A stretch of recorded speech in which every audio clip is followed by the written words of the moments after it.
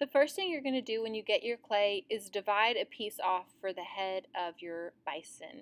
And then you're going to take the rest of it and you're going to use the palm of your hand or roll it on the table to try to get it into less of a square rectangular shape. So hopefully your clay is not too terribly hard.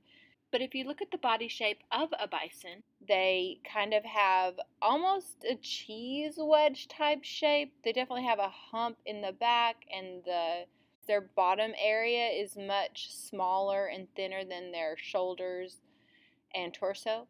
So work on that just by squeezing it, rolling it in your hands, look at a picture, and see if you can get it the way you like it.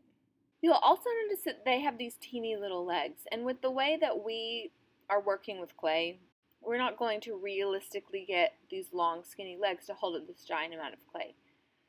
So we are going to go for some smaller legs, and you can just start by pinching and pulling it down. If you end up not having enough clay at the body, you could add a piece of clay by scoring and slipping, but try just pinching to make your legs, and just know that sculpturally with our bison, the weight that he's carrying, we are not going to be able to get as long and thin legs as they really have.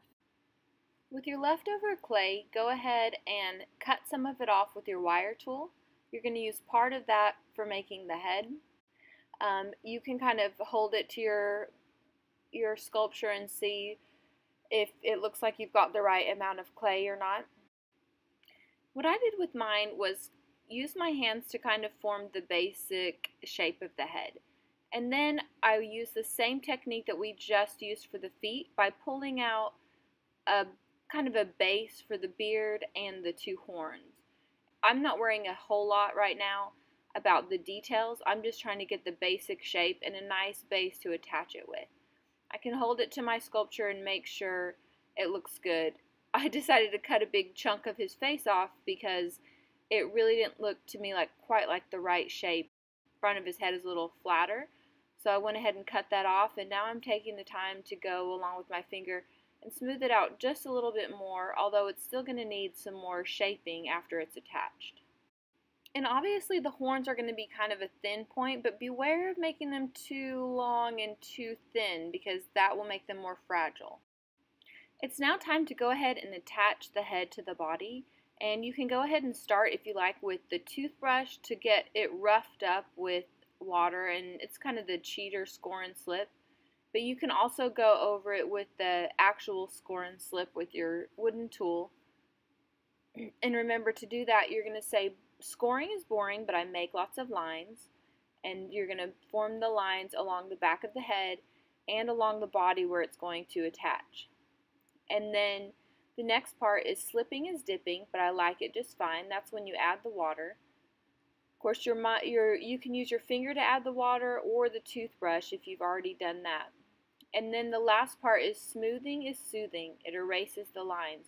And you're going to take your finger and try to make this head look like you didn't just add it on, but like you maybe pulled it out, just like with the feet and the horns. So just take your finger around there and try to smooth that clay in to where it blends in with the rest of the body, and that will give it a lot of strength. You can also use a tool to reach the hard to get places. For the tail, I'm going to roll a tiny little coil and attach it on by scoring and slipping and smoothing.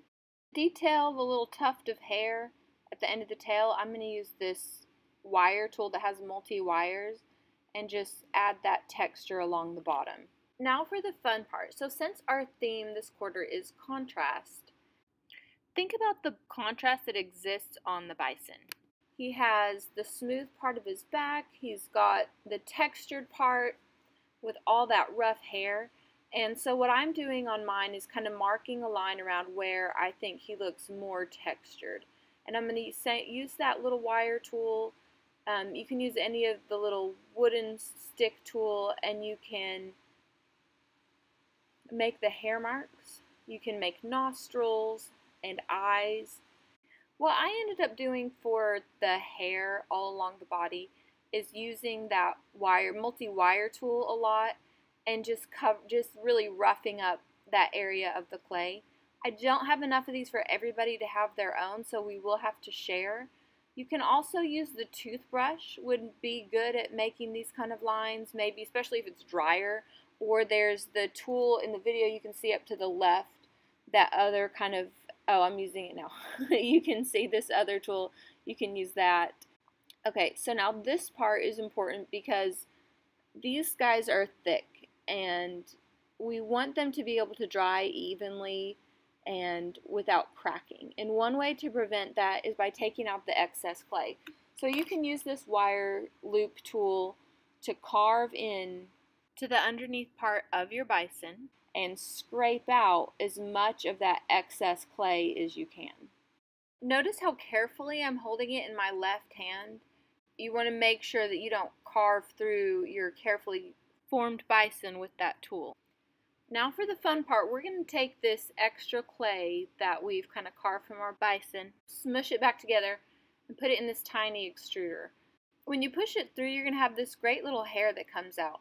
And if you kind of just scooch it together, you can score and slip with that toothbrush wherever you're going to add the buffalo's tuft of hair, and cut that off from the extruder and kind of squeeze it on. So it's going to be attached by kind of a combination of having been scored and slipped from the toothbrush, but also pressed down into there pretty well and smoothed, although you can't smooth it too much because you want to keep that texture. And that's it. That's the basics of making your bison.